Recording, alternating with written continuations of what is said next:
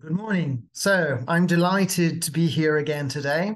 And today we have a very interesting legal business development topic, which we're going to continue from last time. We're looking at the topic of pitching. And as we might remember from the previous two sessions, which we had this month on pitching, pitching 1 and pitching 2, pitching is about creating a value proposition, creating an offer, and then proposing that to a client or a potential client. In the previous sessions, we saw that generally there are two types of pitching.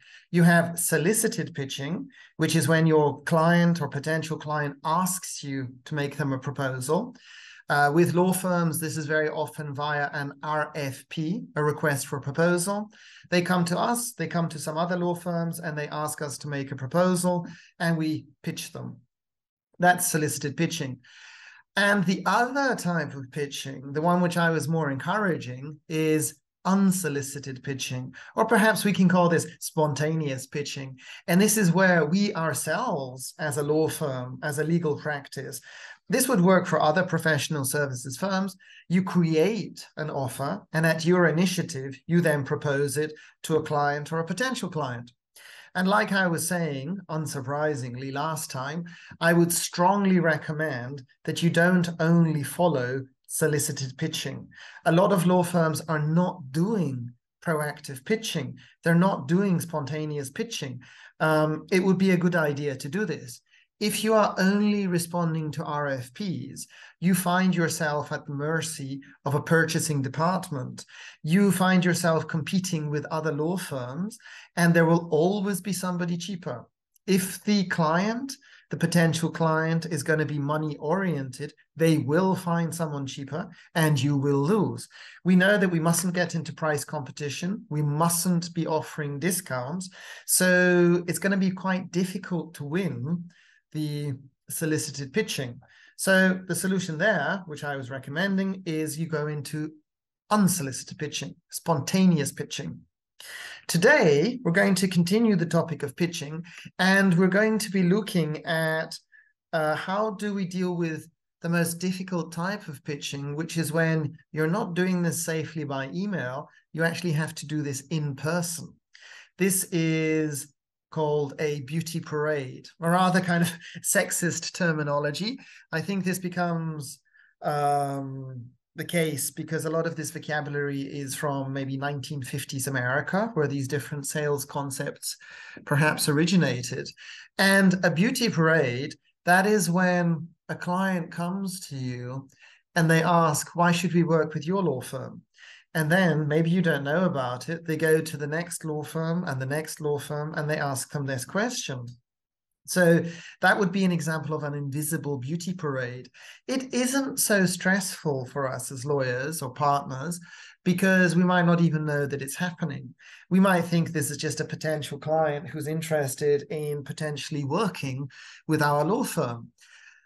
However, as a sales expert, you need to be ready for the situation where you are participating in a visible beauty parade.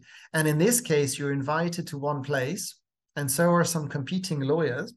You have your 10 or 20 or 30-minute slot. You have to get up there, present your legal practice, maybe with PowerPoint, maybe without, do some Q&A, questions and answers, and then the next competitor does it, and the next competitor, and the next competitor, and then that client chooses the winner.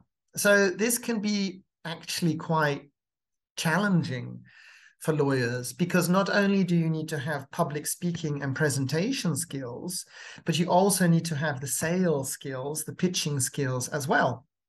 So I understand that a lot of the European lawyers in particular, they prefer a soft sell approach. And that's fine if you're going to have tea for two, you're taking a current client to lunch, you have a potential client, you take them to dinner, and you have this kind of relaxed conversation. It's quasi-social. You might tell some war stories. You might slip some value propositions into the conversation. It's very relaxed and it's calm and it's cool.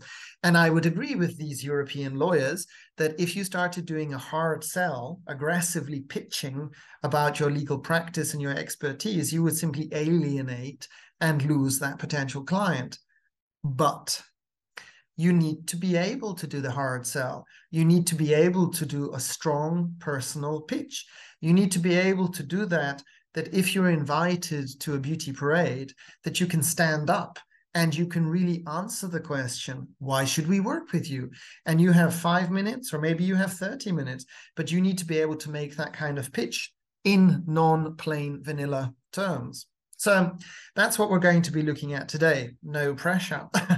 As normal, you can see here, you can see that we have the 16 key concepts. Each of them are associated with a pictogram, and the idea being quite simple. At the end of the lecture, if I show you the pictogram and you can explain what that's about, it means you have learned the concept. If you can't, then you haven't. So for concept checking on the key ideas in the lecture, this is a kind of good idea. This is something which I created some time ago. So we're going to spend most of today's session dealing with the spoken pitch, specifically that which you would use in a visible beauty parade.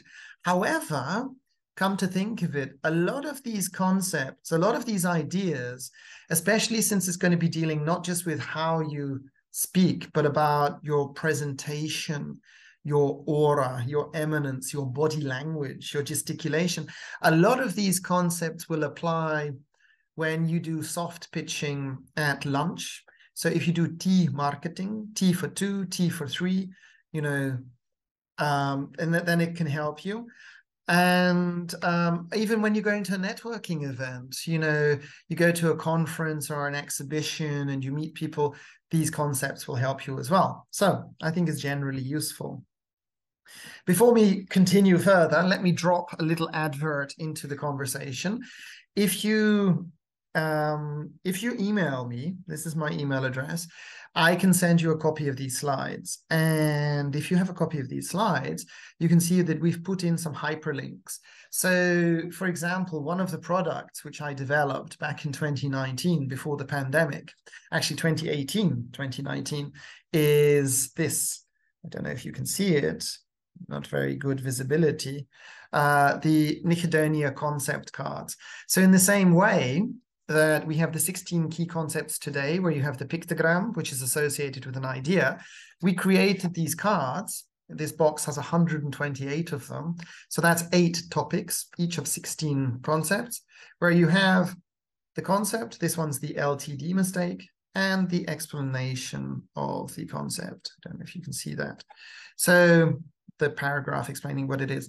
And the idea is that if you play with these cards and then you begin to learn the association between the pictogram and the concept, you can basically get these 128 key ideas into long-term pictographic memory association and know them. So that's the equivalent of 8 of my textbooks. That would be quite a few lectures indeed.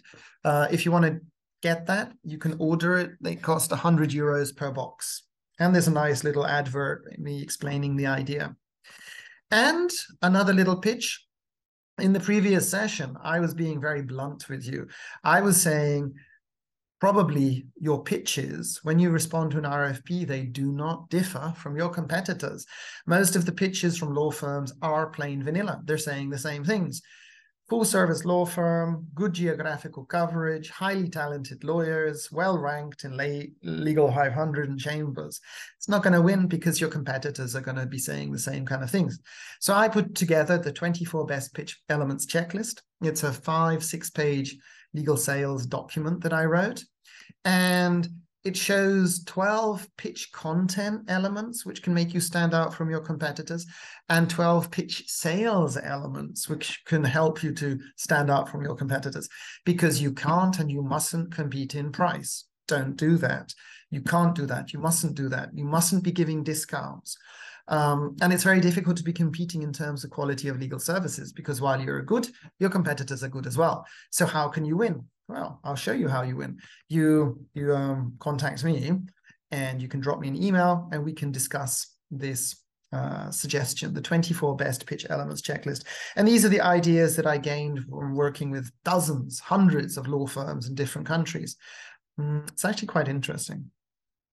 Now, coming back to today's topic, we're going to look at beauty parade pitching, and how do we actually win with this? So, of course, you have to understand that as a lawyer, as you progress in your career, you're going to have higher and more challenging expectations placed on you from a sales perspective. While beauty parade pitching isn't something that's probably going to impact a junior associate or maybe even an associate, when you get to senior associate or partner level, you need to be able to do this, and you need to be able to do it well, and you need to be able to win with it. How many lawyers have had sales training? Very few. How many lawyers have had pitching training? And I don't just mean spoken presentations or public speaking. Some lawyers get that kind of training. But how do you win in terms of beauty parade pitching? Almost nobody has had this training. Contact me. I can do it for you. I can do it with you. Because as you progress in your career over time, the number of business development hours will actually increase, and the number of billable hours will decrease. So if you're an associate or a junior associate, maybe 1 or 2 hours per week, you fix that time on your Outlook, on your calendar, and that's the time that you spend doing business development. You do this systematically on a weekly basis, and your billable hours, you build around that. Now, as you progress in your career, by the time you become a senior associate, maybe it would be 2, 3, 4 hours per week, maybe an hour per day. When you're a partner, it might be 1 or 2 hours per day. It might be 50% of your time doing business development. And in some of the American law firms at the level of managing partner, you don't do billable hours anymore. You're only doing, well, some law firm management, and the rest is business development. So what's the moral to take away from this story? If you're not doing business development, you should. And the more senior that you are, the more of it you should be doing. And you need to understand your own motivations for doing this. If you're not convinced to do it, you're not going to do it. I shared that paper. I have that paper. You can email me if you want it. The 10 most common motivations to do business development. It's in your own interest to do this. You know, this is very, very important. And pitching is probably the heart of sales. Can you pitch? Can you speak to someone? Can you email someone? Can you make a value proposition and propose it to a key decision maker and get a sale? That's what you need to be able to do. When you are doing spoken in-person pitching, we know that there are spheres of space. We know that we have the intimate space, which is very close to a person. We have the intermediary space, which is further, and the distant space.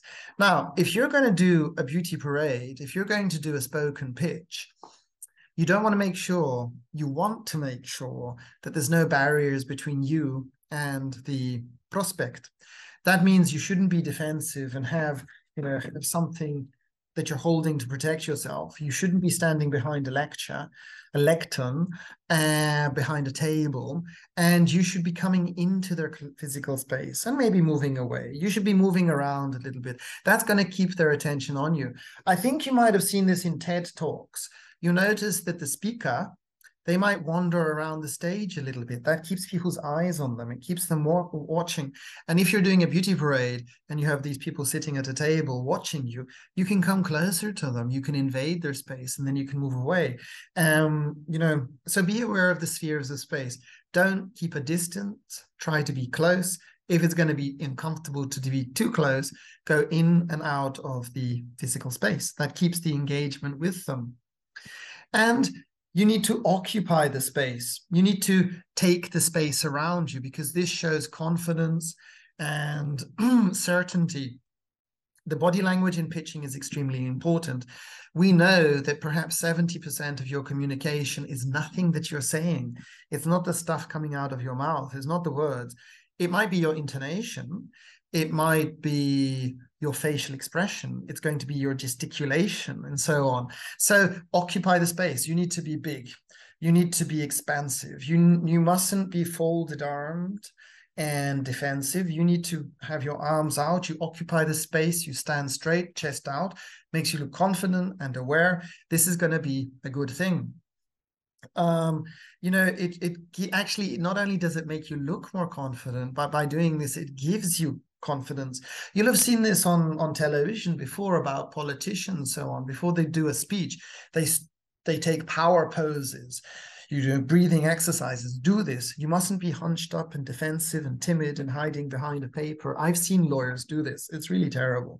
Don't do that. You got to look confident, because you only have 7 seconds to make a first impression. The first impression is extremely important, extremely important. Look happy to be there, smile, be confident, look them in the eye, have open body language, show your hands.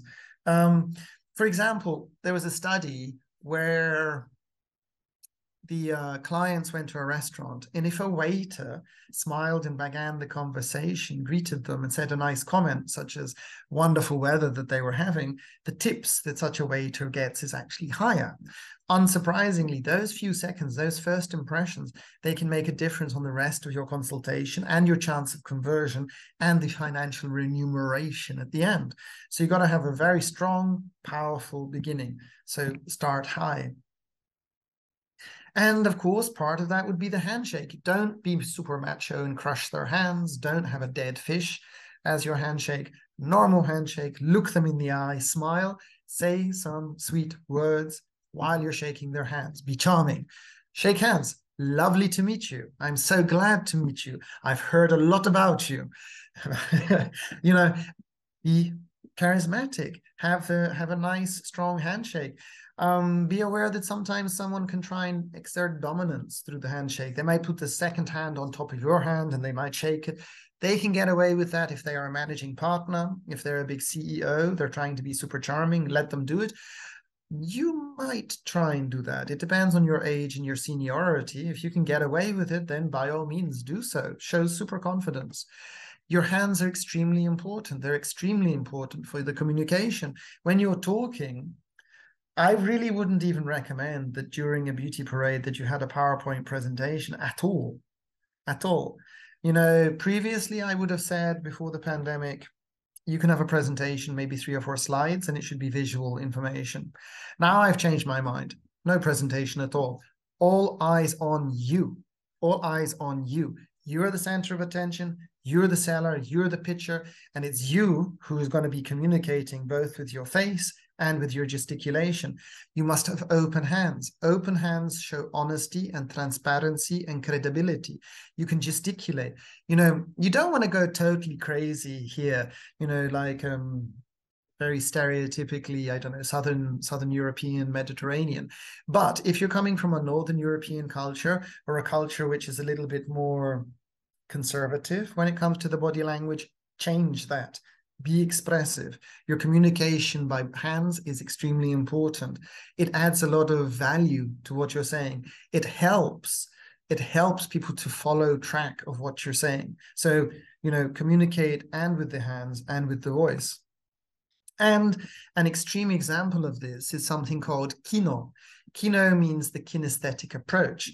And this means basically touching. Now, this is a dangerous topic, of course. This is a dangerous topic. And we're lawyers. We know that you don't want to be inappropriately touching people, getting accused of harassment and all of that kind of thing. So be careful here.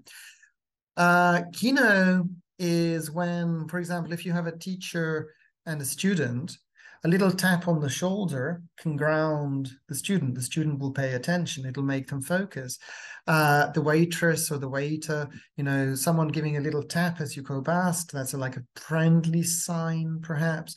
That can create a stronger emotional bond. We need to be careful about it. Why would I tell you about kino? It's up to you if you want to risk trying to apply this, so do so with care. But it's also interesting for you to know that if someone has studied body language, and if someone has studied spoken and visible pitching, like what we're doing now, they will know about kino. So if you get a little tap, someone shakes your hand and then they pat you on the shoulder, that's what might be happening. This might be kino. It's not necessarily accidental. I've written another book about body language related to sales. That's one of my training topics. If you're interested, you can contact me about it. So yeah, I think kino has its place and it can work, but you've got to be careful. Let's put it that way. And of course, be careful not only about touching other people, about touching yourself. If you're doing a presentation and you're touching your face, you're touching your nose, your lips, this can make you look unconfident. It can make you look dishonest. If someone is touching their lips and the other person has a primitive understanding of body language, they read some articles on internet about it, they're going to think, oh, they're touching their lips, it means they're lying. You know, they folded their arms, it means they're defensive. Not necessarily. They're folding their arms because they're cold. They're touching their lips because they're just thinking. Or maybe they're touching their nose because they have an itchy nose. Be careful not to overanalyze and overinterpret body language. As lawyers, when it comes to pitching, the classic mistake is that we get so absorbed into the legal details of what we're talking about, we have zero awareness of our own body language and that of other people. We're not paying attention. So the first thing to do is pay attention, open your eyes, be aware of what's happening, know some of the theory, learn these key concepts, and then the next level is you can begin to apply it. If someone just touches their nose, it doesn't mean they're lying, not necessarily. If they're touching their nose a few times and their lips, and this is in correspondence with some other different body language and their feet are pointing away from you and they're looking to the left and above, then yes, maybe that indicates something isn't so honest. But be careful not to overinterpret. So generally don't touch your face when you're doing a pitch. You're going to distract people by doing that. You can, however, create a sense of trust and secrecy with a conspirational lean in. So this can work in a, just touch my nose. This can work in a sales networking environment. It can actually work in a beauty parade. If you lower your voice and you make eye contact and you whisper something to them, it shows that you're sharing a secret. This can be a way to get closer intimacy with the prospect without necessarily getting straight into their personal space and without the extreme nature of a kinesthetic approach applying kino. So the lean in, that can actually be quite useful. And you're not doing this accidentally. It's a little bit of a game. It works. You can try it. Probably someone's tried it on you and you haven't noticed what's going on. Because a lot of the body language and about how to apply it, less is more. It's about the subtle moves. It's about, raising your eyebrows intentionally. That means you're surprised or you have a question. It's about pursing your lips. It means you disagree. And the other person will respond to these. It's actually quite interesting. You can play this as a game as well. You can tilt your head. People catch this body language and they respond to it. It's much more powerful and effective in communication than people realize. You don't need to necessarily even talk to communicate and to get them to go further in the way that you want when you're discussing things with them. So be aware of the subtle moves. In the slides, I've listed 8 or 10 of them. When you're aware of them, you can notice them. Even better, when you're aware of them, you can apply them. And an extreme example of this is mirroring. Be careful, because sometimes lawyers read about mirroring and they apply it far too obviously, and then it looks funny. Mirroring means that if you reflect and copy the body language of the other person like a mirror, you get a closer emotional bond to them. And if you do this well, you start with mirroring them, and then you take the lead, and then they begin to mirror you. If you're at the end of your sales consultation, at the end of your beauty parade, and you're going to be moving towards the stage of trial close and close, where the close is you're asking for a purchase decision. This is difficult, but you got to do it. The trial close is where you're asking for their opinion to test the water, to see if there's any objections. So we know that in sales and in good pitching, you should drop in a few trial closes into your conversation to see if there's any objections. while you're mirroring them to make sure you're on the same level. And once they are mirroring you, then only when they are mirroring you, you would then go to your close and you would say to them, so do we have a deal? So shall we start on Monday? Please sign here. And you give them the document. So be aware of mirroring. You take the lead in mirroring after that you have mirrored them. And then at the closing stage, when they're mirroring you, that's when you try to close. If you do this effectively, you incorporate mirroring and taking the lead in mirroring with trial, close, and close, your conversion will basically more than double. Another interesting point is something called spontaneous trait transference. And that means that in a pitch or in a conversation at a sales networking event, whatever you're saying about someone else will be seen as applying to you. So if you begin to say, oh, this law firm is very dishonest, they're sneaky, they do these dodgy things, we don't like them, these negative vibes that you're passing out will actually then also apply to you. So therefore, a smarter approach to take would be, if you encounter the other lawyer objection, that the client is saying to you, the potential client, that they already have another legal provider for such and such work, and they're happy with them, you should be saying sweet words. You say good things about that other legal provider. It makes you yourself look good. And you then can talk about, you say but, killer but, which kills the sweet words you said before. You mention your good value proposition, your competitive advantage, your product value proposition, something you can offer, and then that's how you can overcome the other lawyer objection. So be careful with spontaneous trait transference, that whatever you say about someone else can then be interpreted and attached to you. If you throw mud, mud sticks, and mud sticks on you, not just the person you're throwing it at. If you're saying compliments, some of these good vibes and that nice karma stays with you. So be aware of it. An interesting example of this is when you say to the client some compliment, you give them some tangible praise, you call them a star, you're giving them a positive label. People like positive labels and people want to live up to the positive label.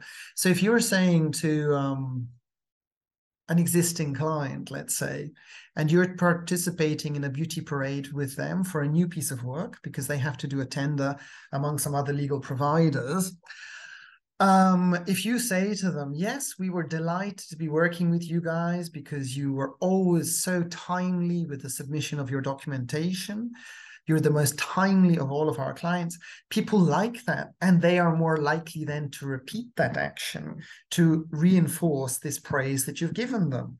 There was a study, there was some lawyers, they went to an event, and it was about fundraising, and they told one of their clients, you guys are the most generous, or among the most generous with us in our jurisdiction.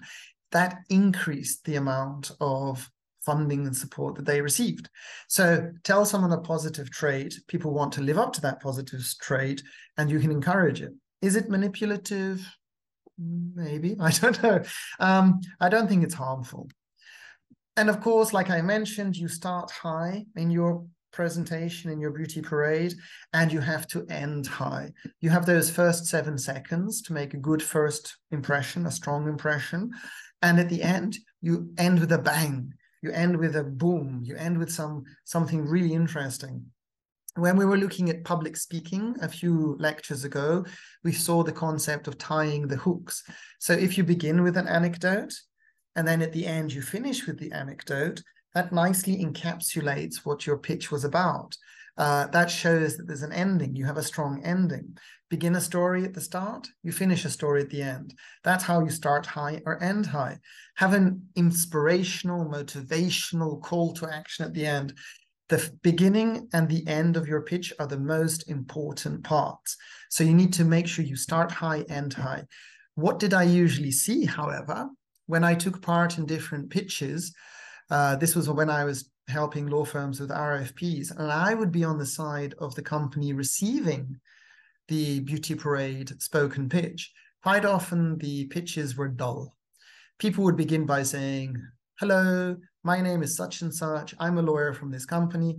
They would inflict on us death by PowerPoint, presentation, presentation, presentation, presentation, all plain vanilla generic stuff, nicely branded. doesn't differentiate from competitors. And at the end, they would say, thank you. No, dull as hell. Do not do that. Do not do that. Start high, end high. And of course, when you're doing a beauty parade, it is possible to not do this by yourself. Let's say you have a legal practice and you don't have tax advisory. You could bring one of your friends from another company as your tax advisor and offer an integrated tax and legal solution, even if you don't provide this yourself. That would be matchmaking for the pitch receiver. You're introducing somebody else. That would be a T for 3. This is a good idea. This would give you a competitive advantage over the other providers who are just offering legal services. It also gives value to them that you're introducing someone else in your jurisdiction to that client, somebody useful. So matchmaking is a good idea. A lot of lawyers and partners are not doing this. A lot of your value comes from not just that you're the legal expert with the industry knowledge and years of experience solving these legal issues, but you know lots of really interesting, cool, useful people. You could introduce them to the client. That would either build goodwill, you just do it to be a nice guy, or you're doing it very pragmatically that you're offering an integrated tax and legal solution, which would get you more work. So it doesn't just need to be for goodwill.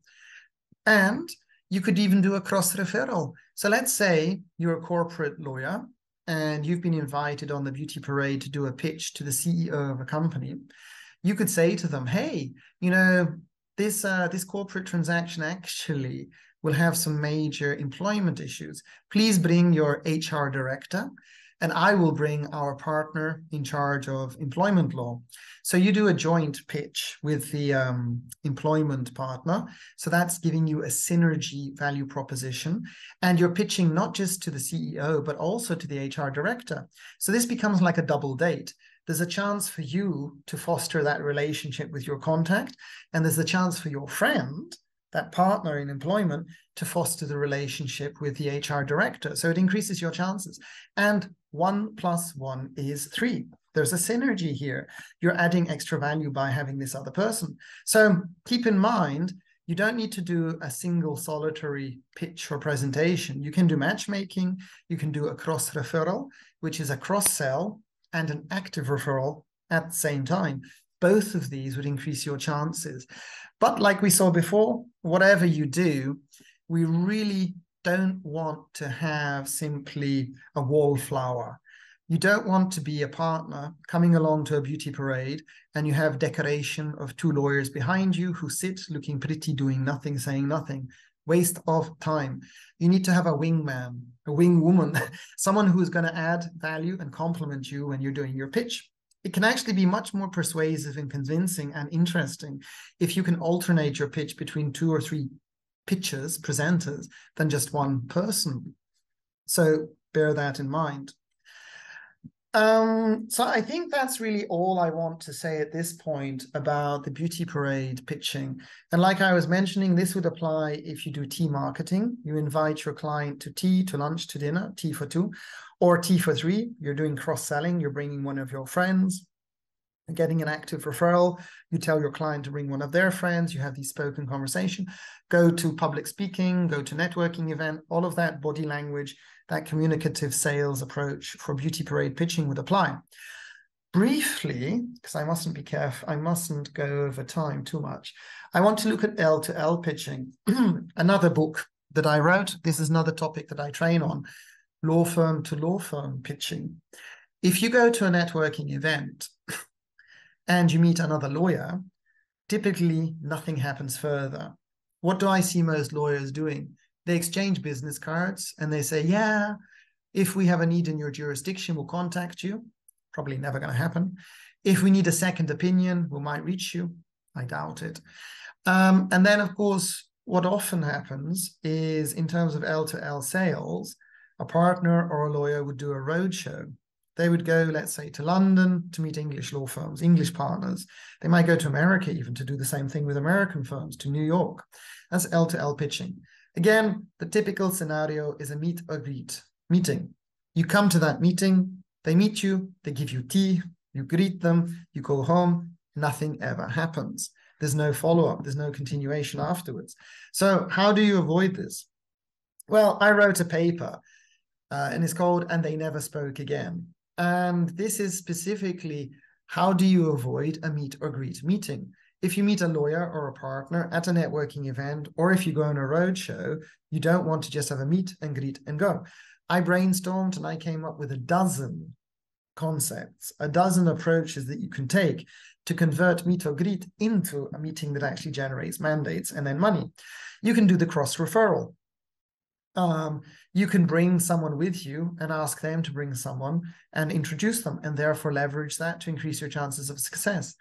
You can suggest participation in an interview or an article or a study, and you really do it, and use that to build a relation with them, to ask open questions, to identify needs that you can then propose.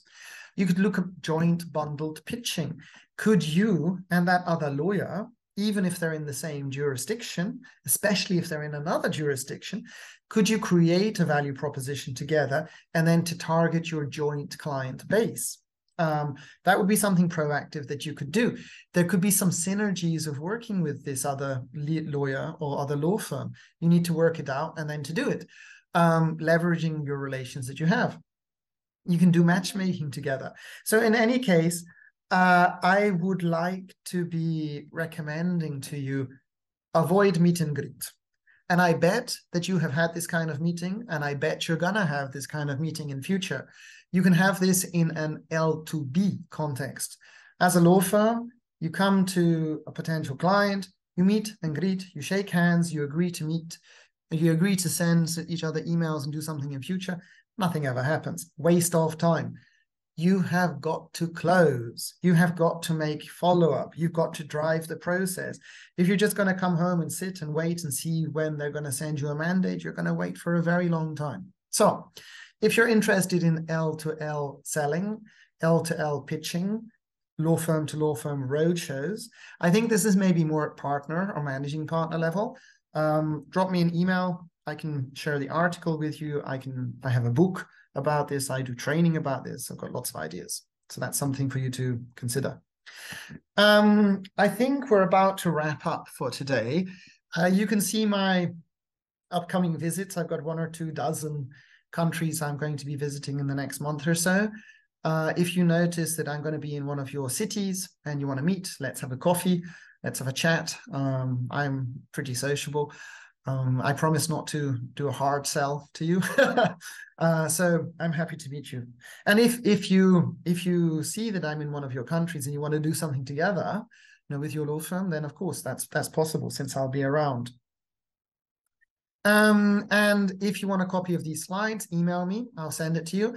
I learned just recently how to do hyperlinks to our video content of Nixedonia that I had forgotten we made before the pandemic. So for example, here, if you click on this, it'll take you to a video in YouTube telling you about Nixedonia. It's an introductory video, a few minutes. Same thing for the 8 of my first books. I think I wrote these originally back 2017, 2018.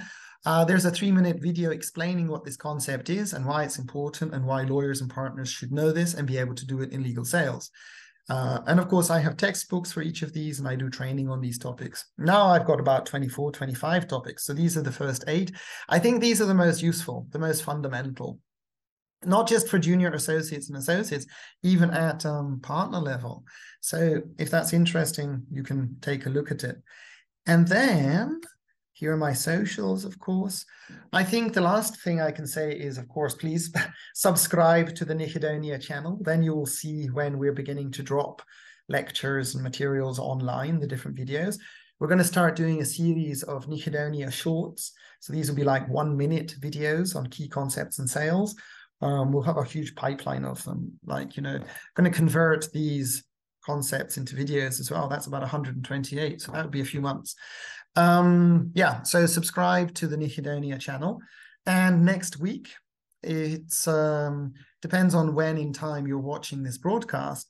But next Wednesday, I'm going to do a one-off standalone session on legal writing. I wrote a book, The 36 Rules of Legal Writing, where I saw the common mistakes that lawyers make. I consolidated this into 36 rules, which cover about 90% of these mistakes. I'm going to do a free 1-hour live stream. I'm going to do it in Zoom and put it onto YouTube as well. If you're interested in joining that, drop me an email. If you're looking at this in the future after 22nd of February 2023, still drop me an email and I can send you a link to the recording. Okay, so I think that's all for today. We looked a little bit at Beauty Parade pitching, and we touched on L2L pitching. And next Thursday, which is, if I'm not mistaken, 23rd of February, we'll have pitching 4, the final topic on the pitching series, which I think will be quite interesting. And then next month in March 2023, we have the 4 next lectures, which will be covering cross-selling. Extremely interesting and useful topic for lawyers and partners. You can make a lot of money from cross-selling, but none of the law firms I've met are actually doing it very well. Okay, so thank you for your time, and I hope to see you next Thursday. Thank you. Bye-bye.